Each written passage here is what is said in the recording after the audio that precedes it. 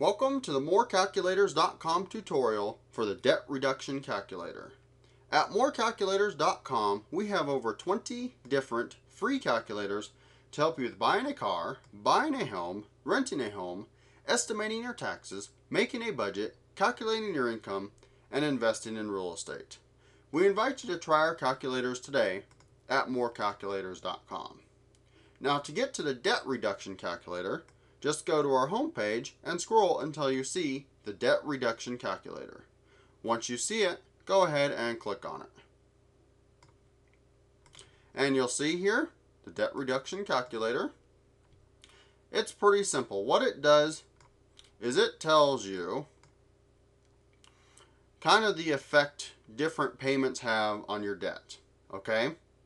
What we ask for is balances due, blended interest rate, and then total monthly payments. Like the first one, you can probably say whatever you're paying now, and then the other boxes you can like increase or decrease the payments to see how that affects your interest paid and the total time paid off.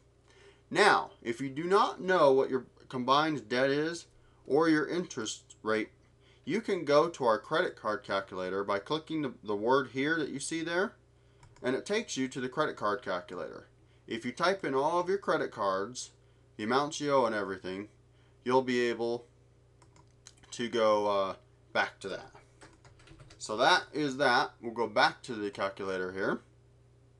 And we're going to do two examples real quick here. The first example is we're going to increase the amount we're paying off every month, or paying on our debt. So what I'll do is I'll go ahead and enter these, and then I'll be right back. Okay, so you'll see we've gone ahead and entered these. We're entering a debt of $8,000, $19.99 interest rate, and then you'll see various payments that we're increasing. So we'll go ahead and click on the submit button, and we generate two charts. The first chart kind of shows the plan, the principal amount, the interest rate, grand total, number of payments to pay off, and years to pay off. Now, everything we do in this calculator is represented by plans, okay? So each different payment amount up here has a different plan, okay? It's like a debt reduction plan. And then we match up the plans over here and also in our next chart. Okay, so this chart here tells us basically the grand total of everything. Now, the number of payments that we have here is a little bit tricky. The number of payments is rounded up. So what we're trying to say is the number of complete payments that it will take to pay off the debt. Most likely, like in our first example here, it's going to be 49 payments and then a 50th payment of some smaller amount is most likely going to happen. So, and that's, you know, how it usually happens with loans anyway, when you pay your mortgage or a car or something. So that's kind of how that works. And then B, C, D, and E, you see, it'd be like 38 and then some small 39th payment. Okay, so that's our first chart. Okay, it just shows you the differences in the plans. Now, probably a more important chart is our table of changes. Okay, we have plan A, B, C, D, E, and F. Okay, A is kind of like our baseline. Everything goes off of plan A. So all of these indicated are indicated changes from plan A. It's not cumulative or anything. Okay? So you would see if we increased our debt payment by $40 a month, which would be from A to B, we would be able to save $828 in interest.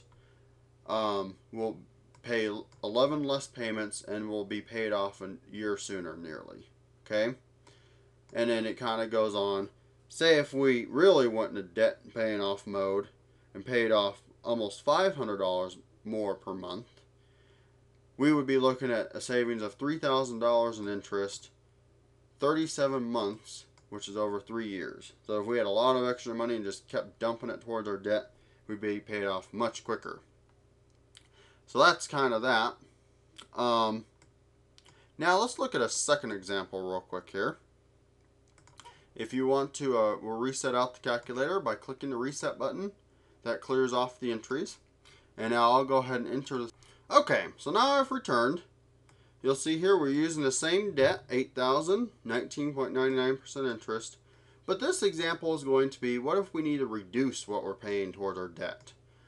Say we've had a job reduction, lost hours or something. You might need to increase your cash flow and reduce debt payments. That's what this example is going to tell us. So what we're going to do, we're going to go ahead and click our submit button. And then of course our data entries are below here. Okay, our first chart again just does the totals. Okay, and that's how that works. Okay, and we'll go to our chart of changes. Now if we increased our cash flow by, it looks like roughly $40, okay, we see a small increase in the interest. We'll have to pay one more payment and pay it off a little bit later. Same thing for almost $100. We do see an increase in interest. We have a couple more payments. Will be paid off 3 months later. Okay, so we could probably eke by on $100 and not see too much of an effect. I mean, there will be some effect. And then as you see, as we increase, say a couple $100, now we're looking at $600 in interest, 9 more payments, and 3/4 of a year later. And then in our highest example here, we have a roughly $400 change in cash flow. It increases our interest, our payoff time, and we pay off 3 years later. So you can kind of see that's what this calculator does. It lets you evaluate, what if I made some different decisions with my debt, positive or negative. Now we'll go up here real quick and do one more thing. We have our entries. Now what happens if I enter a payment that's too small? Okay, we're going to enter a very small payment. Go down here to the bottom, and you'll see our chart tells us the payment is too small. That means we'll never pay it off. Okay, and then down here the second chart zeroes out. So if you see this, then most likely there's an error in the entry that needs to be corrected. Okay, now just one more quick little thing here is that remember I told you that the number of payments is rounded up. Okay, the figures that we use, the principal, interest, grand total, those are accurate and exact to whatever it is, the exact amount required to pay off this debt and retire it. So all these numbers here that you see are exact. The number of payments is rounded up just to make sense. That we have, say, 14 payments and then a last 15th payment that is some smaller amount, probably. Okay, so that's that.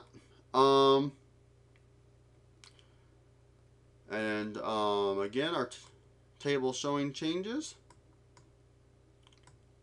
And there we go. So that is the debt reduction calculator at morecalculators.com.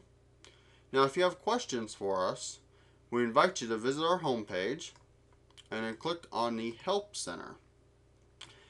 At the Help Center, you'll be able to ask questions or leave comments for us at morecalculators.com.